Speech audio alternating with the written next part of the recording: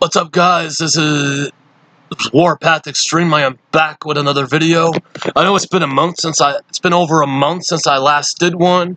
It's also been a month since I did the last Warpath rant.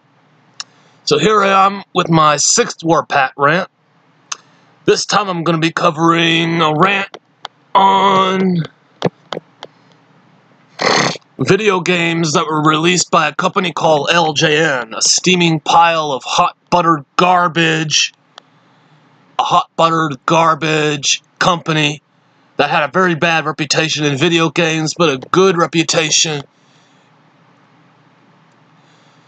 in the toy industry until they closed their toy division in 1989.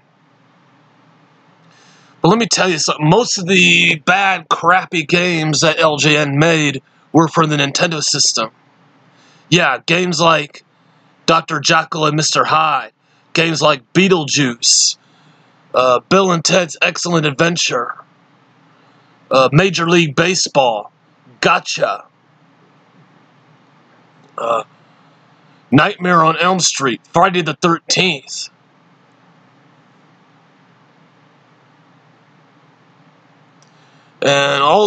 And yeah, you guessed it, Spider-Man, Return of the Sinister Six, and Super Nintendo games like Terminator 2, Judgment Day.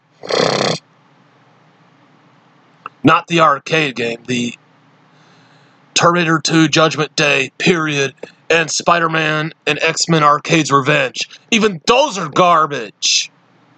And yes, even Warlock. Only a very few that are any bad on the Super Nintendo. But there are a few, but most of them, but like I said, most of the NES, most of the LJN games are from the NES console.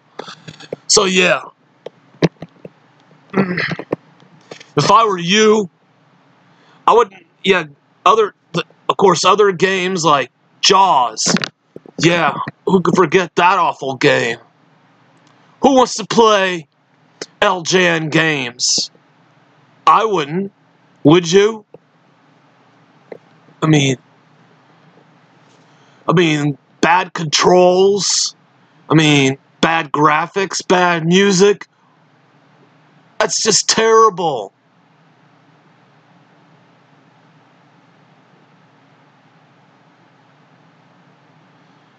And oh yeah, even the Uncanny X-Men and the Karate Kid.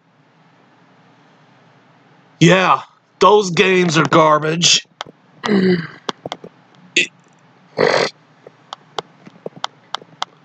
Yeah.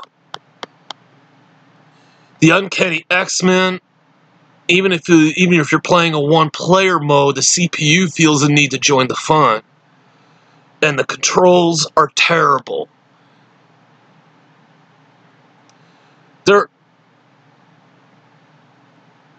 Of course, there are only 6 characters that goes around shooting lasers.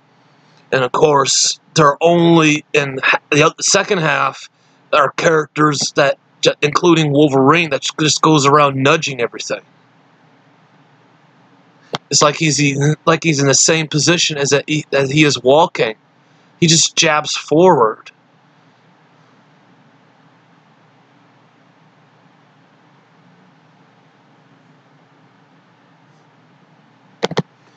Yeah, LJN did have a pretty good reputation in the toy business, especially with the WWF wrestling hard rubber stand-up figures like Hulk Hogan and Big John Studd, Rowdy Roddy Piper, etc., Andre the Giant, Superfly, Jimmy Snuka, and the list goes on and on.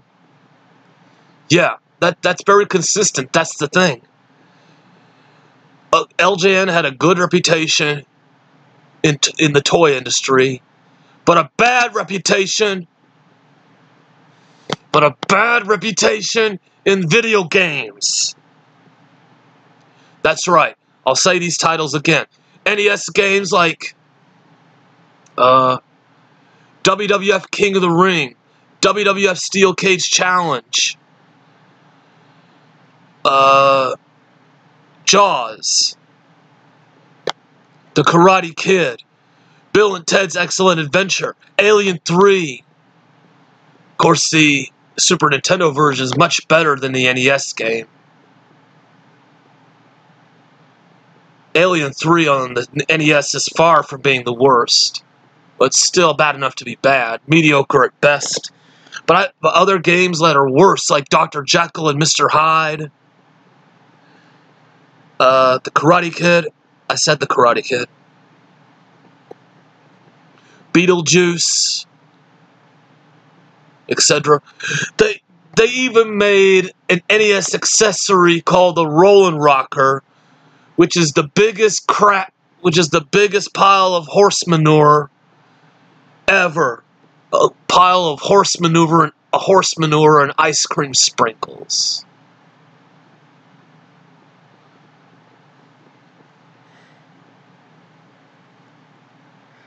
Other games like the Uncanny X-Men and Spider-Man Return of the Sinister Six, and so on, and so on, and so on. Why would you want to play LJN? Of course, they even made anything even more worse. LJN even had its own gaming console,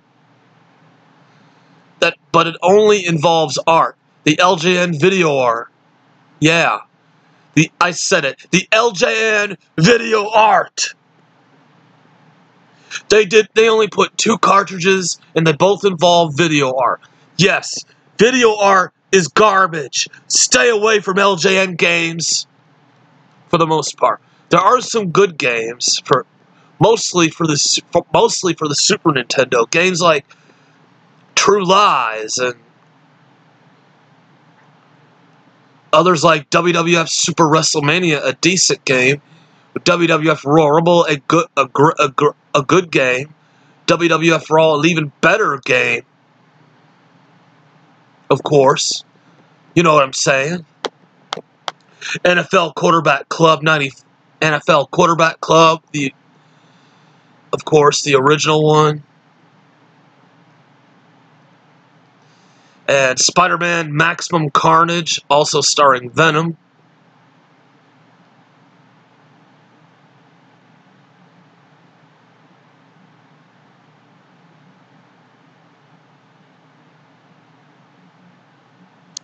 And so forth.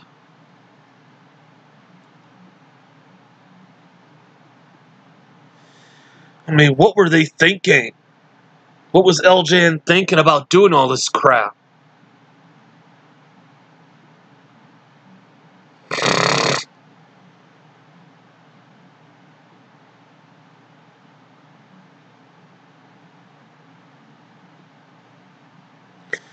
Oh my God.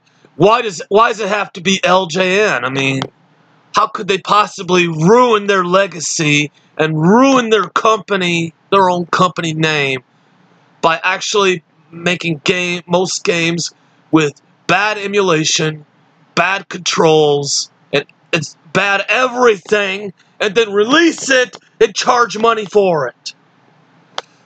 But yeah, they actually did. See, there you go. That's how I feel about LJN games. For the most part, they're terrible. Yes, absolutely terrible. Even the Game Boy games are guilty of the same problem. Like WWF Superstars, for instance. LJN did exist a few decent Game Boy games, like WWF Superstars, of course. Most their other video games that LJN released for the Game Boy are also crap too. Even their own versions of NES titles. So, if I were you,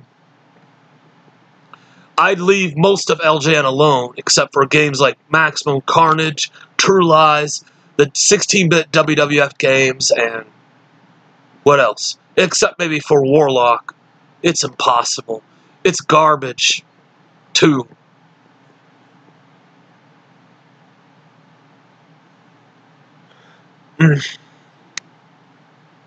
So yeah, LJN for the most part is garbage. And that concludes my 6th Warpath rant, this time covering LJN video games. So if you don't forget to like or dislike the video, turn on notifications, subscribe if you haven't already, and leave a comment down below and tell me what you think about it. Also, don't forget to don't forget to check me out on Facebook and follow me on Dailymotion. So until then, this is Warpath Extreme saying, keep the war going. And don't forget to tune in next time as I talk more about video games involving the Retrobit generations versus the Super Retrocade. Again, I'm Warpath Extreme. I'll see you later.